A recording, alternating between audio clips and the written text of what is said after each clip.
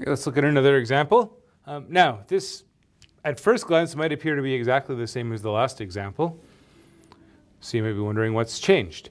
There's one key ingredient that's changed compared to the previous problem, and it's right here. This time, we want to revolve about the y-axis rather than the x-axis.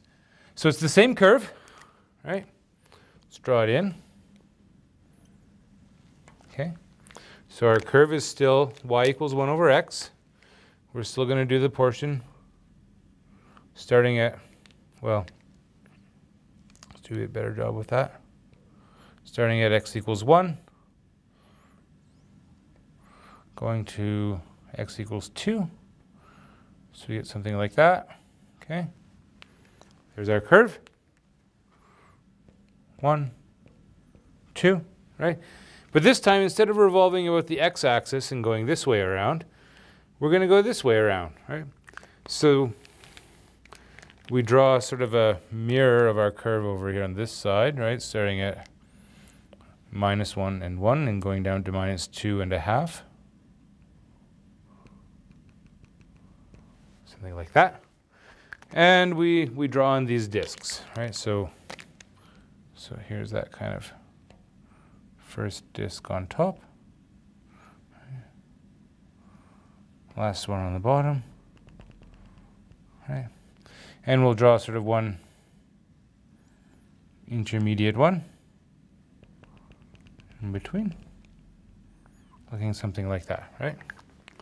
Okay. So this time we get this particular solid here. Right? You can kind of picture what it looks like there. So this time, here's the radius, right? So this time, what we're going to do, because we've oriented ourselves now vertically, right?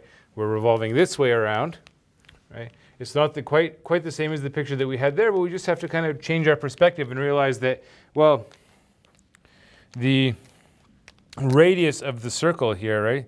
This radius is now going to just be the x value, right? So radius is going to be x, but we want to write x as a function of y, right? So if y is equal to 1 over x, well, x then is 1 over y. Okay, not so bad. Okay, and what is the range of y values? We need to work that out as well, right? Where do we start and begin for our y values? Because now what we're going to do is we're going to say that the area now as a function of y is going to be pi times the radius squared. So it's going to be pi over y squared, right? And we have to integrate with respect to y. And so we realize, well, look, y, the biggest y value is actually, because we're dealing with this reciprocal function, the largest y value is actually at 1, right? When x is equal to 2, y is equal to 1/2. So y is between 1/2 and 1. Okay. So with that in mind, we can set up the volume now, and the rest is pretty similar to what we did the last time around. Integral is going to be from 1/2 to 1, pi over y squared dy. The integration step, same as before, minus pi over y. The only difference is limits of integration are different, right? So we get minus pi over 1. Minus minus becomes plus. Pi divided by 1/2, right? Pi divided by 1/2 dividing by 1/2 is the same as multiplying by 2. So we get pi plus 2 pi. So we get a value of pi for that integral, right? Okay, so we get twice the volume that we got going around the x-axis, but that sort of makes sense. I think looking at the picture, this one is a little bit more stretched out, right? It's believable, I think. Okay. All right, so there's a couple of volumes of revolution using this disk method, right? Once around the x-axis, once around the y-axis, right?